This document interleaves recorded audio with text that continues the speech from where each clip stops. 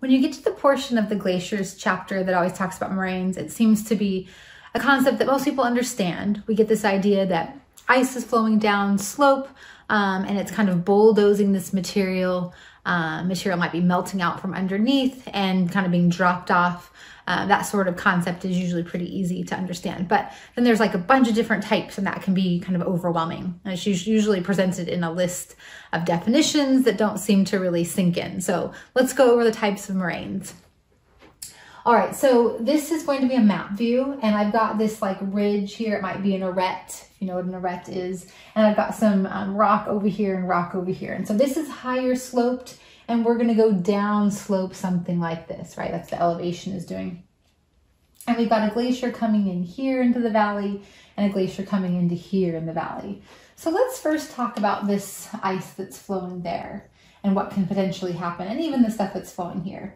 I mean, my valley is kind of wide, but that's okay. I want room to annotate everything. All right, so as the glaciers are flowing through these two smaller valleys, we'll get moraine deposits along the side here. And that has that material just kind of just shoved up on the sides. And so, and even as the moraine joins together, or the glacier joins together, we're gonna get this stuff along the sides. So we'd be able to draw moraines along the side and along the side, and we could continue that on. And these are gonna be called our lateral. So in football, they say, you know, it's a lateral, means they throw it to the side or slightly behind. So you can think about it that way. If that helps, it's on the side, lateral. All right, same thing down here, lateral moraine, lateral moraine. So I'll use a little curly cues for that. All right, so another thing that happens is when the two glaciers join, the material that comes off of this little tip here is also gonna kind of get shoved up.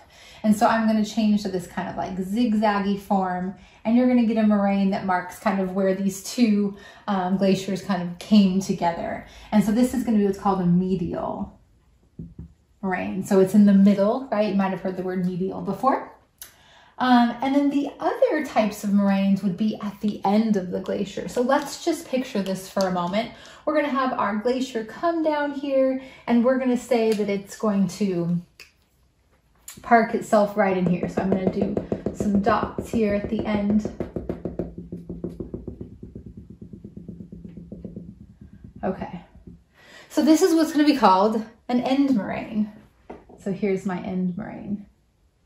Now, what might happen is that glacier might recede back, and then it's going to move forward again. As that happens, they kind of advance and retreat. So they advance to then form this end moraine here. It might retreat, and then it might advance again, but maybe it doesn't go quite as far, so it forms another end moraine. Okay, so here's another end moraine.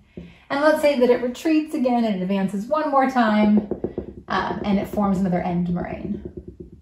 Okay, so here's my end moraine here. Now you have, and let's say that the whole thing melts away, and so you come to these ridges of rocks, like, oh, there's 3 end moraines here. And they're just marking different advance and retreats that had happened. The one distinction is the very lowest one that marks the point where the glacier was advanced the most. We also call it a terminal moraine, because it's the very last one. So you have 3 end moraines, but only this last one would be considered a terminal moraine, and it would be the oldest of all of them, right? And then the last type of moraine is not really something I can draw. I can more talk to it, and it's called ground moraine.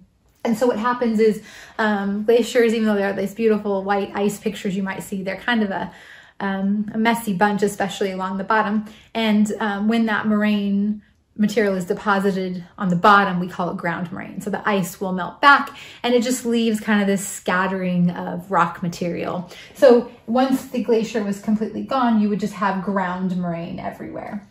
And that's it. Hopefully that helps.